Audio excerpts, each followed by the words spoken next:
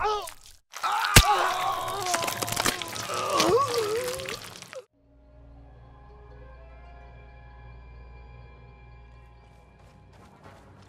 on, let's go.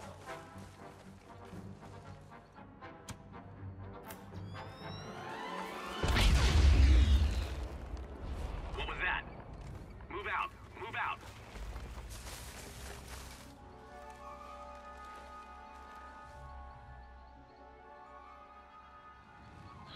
Hey everybody, Aussie Viking here to tell you about BattleFront 2015. Now, I bought it for a good price, 28 bucks, got a whole lot of other things. So, when it comes for value of money, well, let's just say 2-3 days after I bought it, I've gotten that much out of it. It is very fun and addicting. There are problems. Oh god, there are problems. But at a low price, this is actually a good game. First of all, graphics. As you can see from the footage, it is amazing. Holy crap, even today it looks amazing. This is playing and looking at the visuals in this game are reminding me when I first saw Crisis Ultra settings. I was blown away, and I am blown away by this. It makes you feel like you're in Star Wars, and it is amazing. Graphics are a 10 out of 10. You know, even the sound is fantastic. It sounds great. The music, the explosions, the way that the sound is like condensed when you're inside a bubble shield sort of thing is amazing. The maps are huge. There's not many of them in the main game. Of course, if you get obviously the season pass and stuff, you'll probably get about, I think, 4 more bigger maps, so 8 all up, I think. Each map has got is in sections when you play it, and they're very big. So it doesn't really look that bad. And since the graphics are so good, when you move over to every single other one, you're just shocked. Now, the graphics are sort of a downer for some as well, because it's so pretty. When you're in a fight, you're like, oh, they look so amazing. Oh my god, there's like flying things everywhere, explosions everywhere, and you get shot, and you're like, well, shit. I do not want that to happen.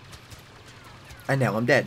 So I've had a few times where I've died by how beautiful it looks, as I'm sure everybody in the world has done at least once, because it is a fantastic looking game.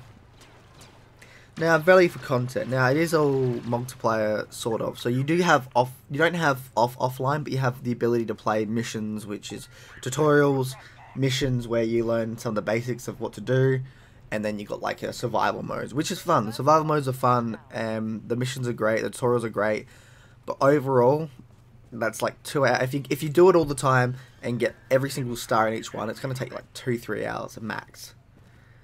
And then the rest of your playtime is going to be online. And after a while, it can get boring online. It's fun, don't get me wrong, it's fun, but you sort of wish that people just...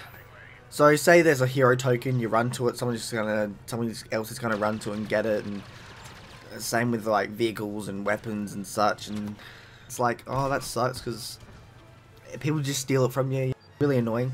And it's good. I mean, it is sort of fun when you steal it from somebody else, but like when it's you, it's like, oh, actually, come think of it, that kind of sucks. And while there is a lot of content, sort of, with just the base game, it feels like you do need the season pass. Now, is this game worth getting? I mean, a year later, most people are like, or almost a year later, people are like, well, no and yes. If instant action comes out, if you're able to play offline modes, in either within a patch or something, then yes, this game is totally worth the money. I would say go out and buy it. If you buy this game on a good deal like I did, $28 or less, and it's the full game, and you get like that little DLC thing, and they give you instant action where you can play all the modes offline, this game will totally be worth it. And hell, I think if they do instant action and it comes out soon, and it works perfectly, you know, you don't have to be connected to the internet and it works fine, a lot of people will be like, well, screw it, I'm going to buy the season pass, because then I can play all these great maps offline and such. And I think I'd do that too.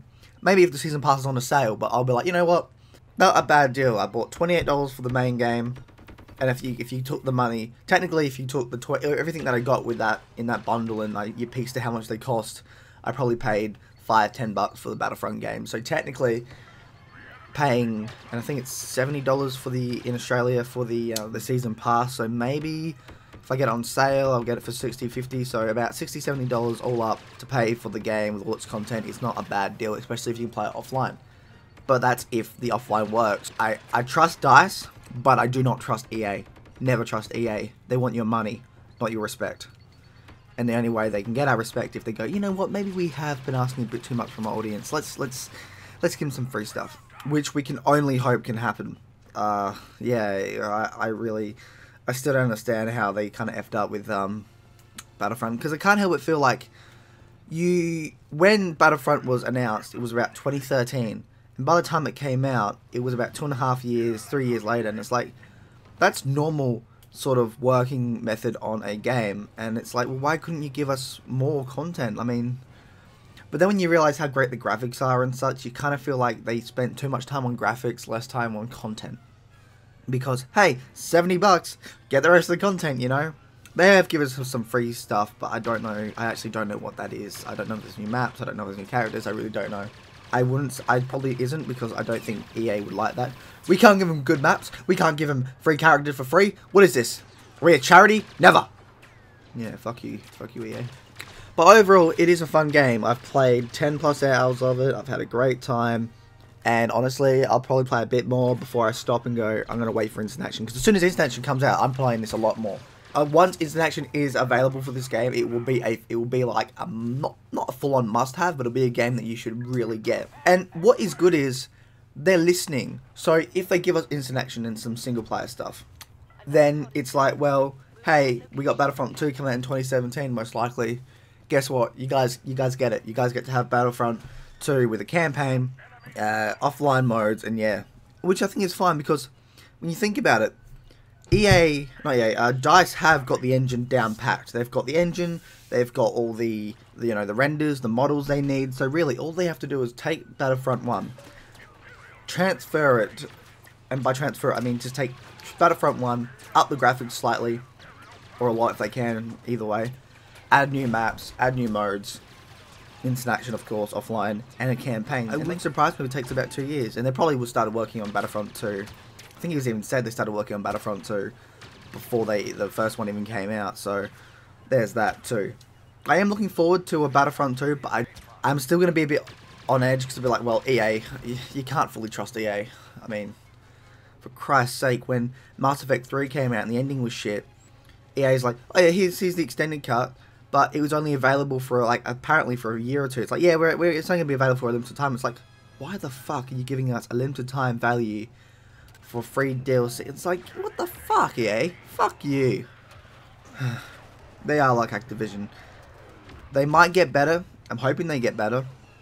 And if we keep complaining to EA that, hey, you're screwing us over, we don't like it, then they will get better. So, there's that. Anyway, that's my thoughts on Battlefront 1. It's actually a good game and worth your money if you can get it for a cheap price. And it will definitely be worth your money if they bring in an offline Instant Action mode in a patch. If you have to pay for it, tell them to get fucked. Thing is, I wouldn't put that past EA. So, DICE, what are you doing? Well, we've got this Instant Action mode offline because people really want it. We're like, well, you know what? We'll give them what they want.